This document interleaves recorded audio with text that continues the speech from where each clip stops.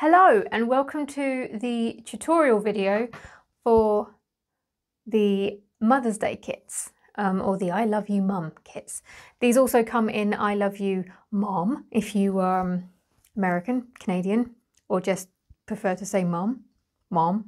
If you're watching this, I'm guessing you've bought this kit and so you're checking out how to do the stitches.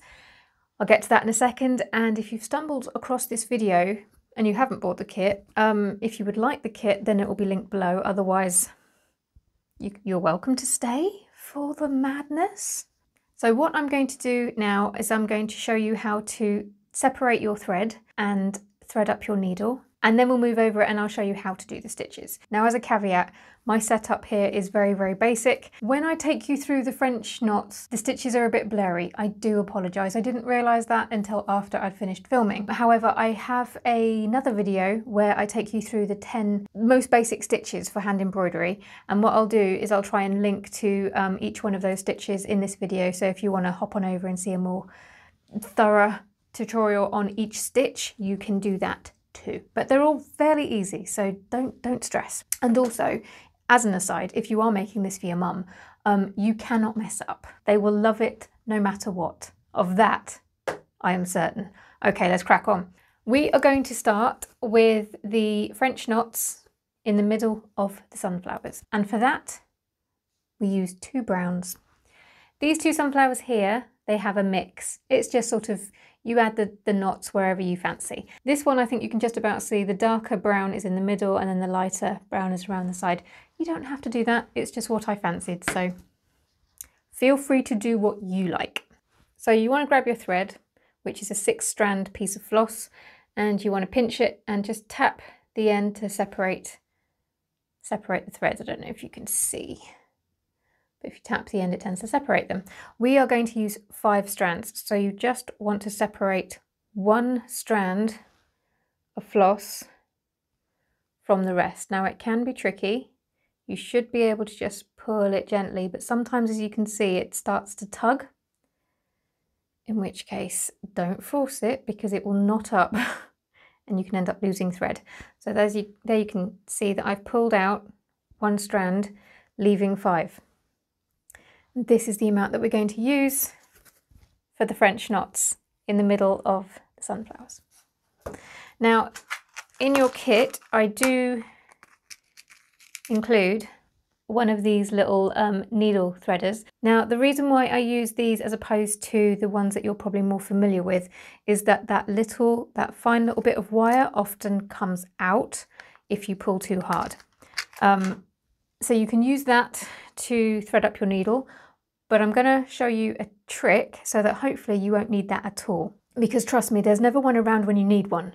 So you just want to pinch, I don't know if you can even see it, so you pinch the tip of the thread, but right in between the pads of your finger and thumb, and then you take the tip of your needle and you place it over the top, and you're kind of, it's hard to explain, but you're basically keeping the needle in one spot and teasing the thread through the eye of the needle.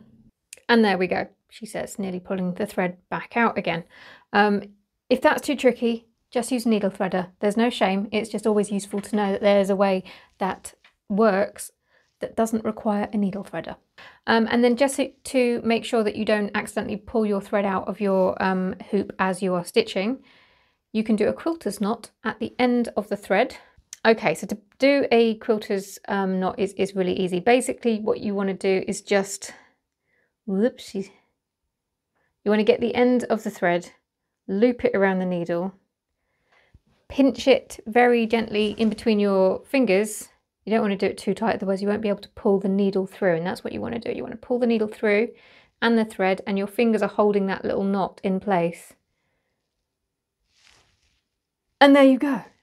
So easy, so quick, so useful. And now you're ready to stitch up your French knots. So let's go to the hoop and do that.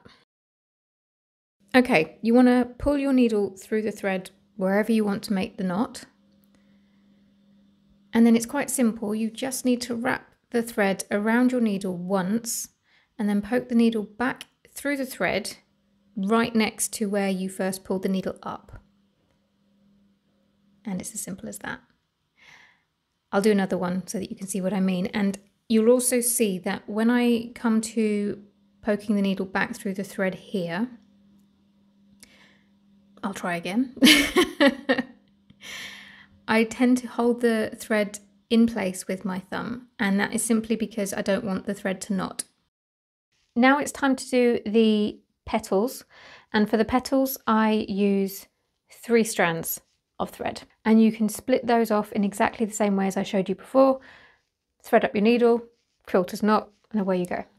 Okay, you need to bring your needle up at the top of the petal, and as you can see here, down at the bottom of the petal in the middle, and then when you bring it back up, you're going to choose a side of your previous stitch, and you're going to bring your needle up just slightly below it, next and slightly below.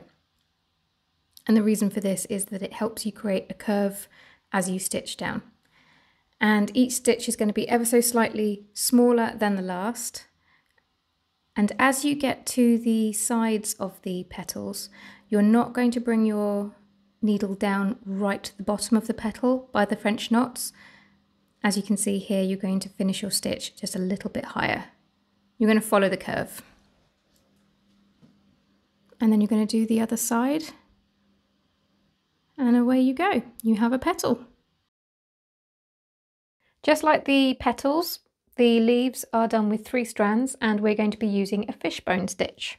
For this one, you want to bring your needle up at the top of the leaf, just like you did for the petals, only this time you're only going to come down a stitch length in the middle. And then you're going to choose a side, and you're going to come back up just ever so slightly down from the top, like you did before again with the petals, and you're going to put your needle back down at the bottom and in the middle of the original stitch. So you're going to keep it center basically. Each stitch on either side will be on a slant, and then you're going to go over to the other side and do exactly the same. So you're ever so slightly crisscrossing as you're stitching.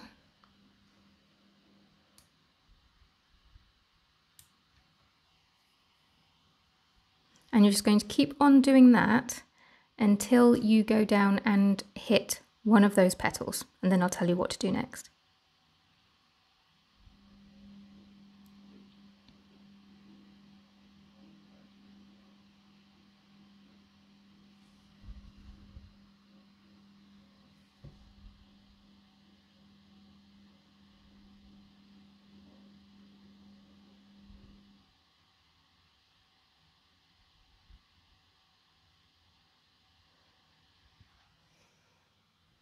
Now, when you come to the bottom and you start to hit the petals there, you won't be able to stitch straight to the middle of the leaf. So like I'm doing here, you just do the little sections that you can see.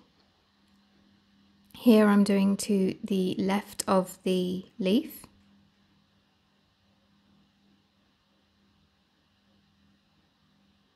And then when I've done that, I move on over to the other side, to the right hand side of the leaf, bringing it over to the middle of the leaf again.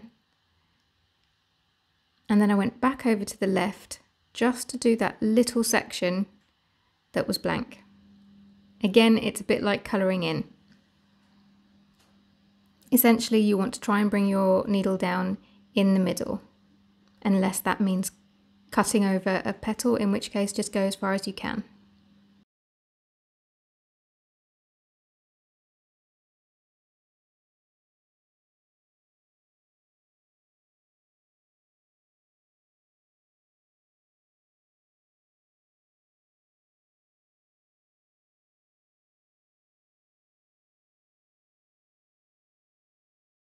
Now the font you can do in 2 ways. I'm going to show you how to do a back stitch, and also how to then do a whipped back stitch, which is the one that I use and the one that you see in the pictures of this kit.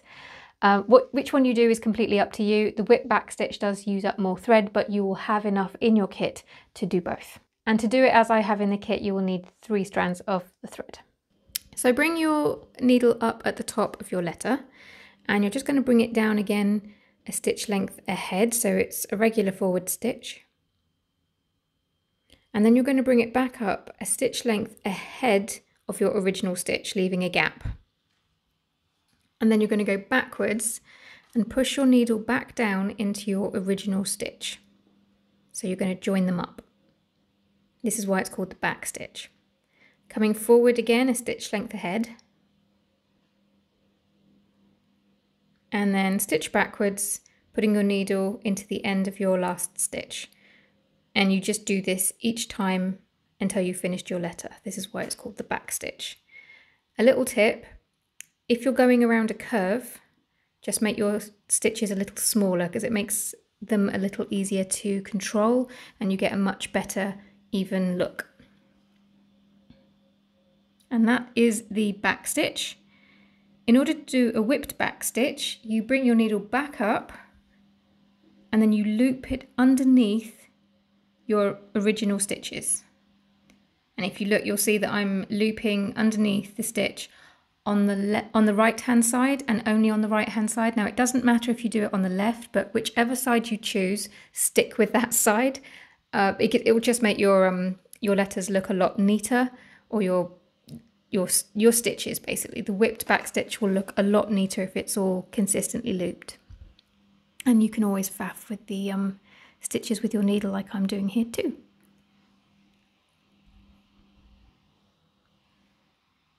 And then when you get to the end, you just need to pop your needle back down through the start of your original stitch and you're done.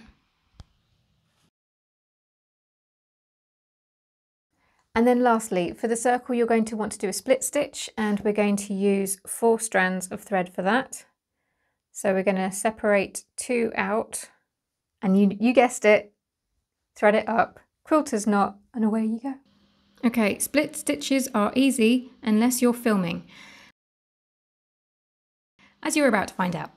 Bring your needle up and then bring it back down again a stitch length ahead, so it's just a regular forward stitch. And then you're going to bring your needle back up in the middle of your original stitch, which you're going to be splitting it basically, hence the name split stitch. And then again, bring your needle down a stitch length ahead.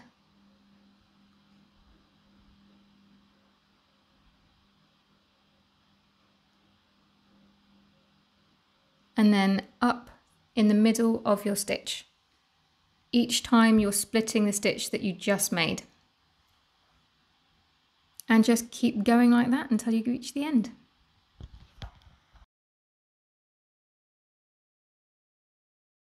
Now when you finish with your stitches, all you have to do at the back, and then once you've finished, I've done this very basically, but you want to fold the fabric in, and I do provide a piece of card that you can then, I can never do this backwards while filming, but you can just slide it in there. And that will just keep the excess fabric away from your work so that you can then put it on the wall, or your mum can. Don't worry about the wonkiness of any stitches. If you are giving this to your mum, she will love it, I am certain. All right, you are done. Well done, and I'll see you in the next one. Bye.